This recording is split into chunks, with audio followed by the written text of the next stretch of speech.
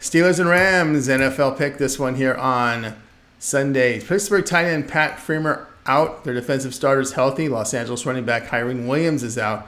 On defensive linebacker and corner are questionable. Pittsburgh improved to 3-2, a 17-10 home victory to Baltimore Ravens. That was 2 weeks ago. Steelers rushed for just under 3 yards a carry. They allowed 5 yards per rush to the Ravens with 210 passing on 38 attempts.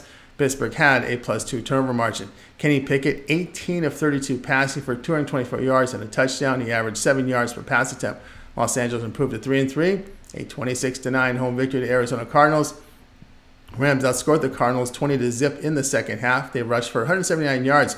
Los Angeles allowed 130 yards on the ground to the Cardinals for over 4 yards a carry with 215 passing on 41 attempts. Matthew Stafford, 15 of 24 passing for 226 yards and a touchdown. He averaged 9.4 yards per pass attempt.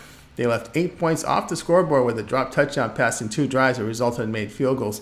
Pittsburgh has won 3 of 4 and come off a bye week. Matthew Stafford, 5-10 of the spread in his past 10 games. Stafford, 27th in quarterback completion rate, and his lead running back out. In the Rams' losses to the 49ers, Bengals, and Eagles, they struggled gaining rushing yards. Tomlin, 34-20 to the spread as a road underdog of 7 points or fewer. Player Pittsburgh +3.5.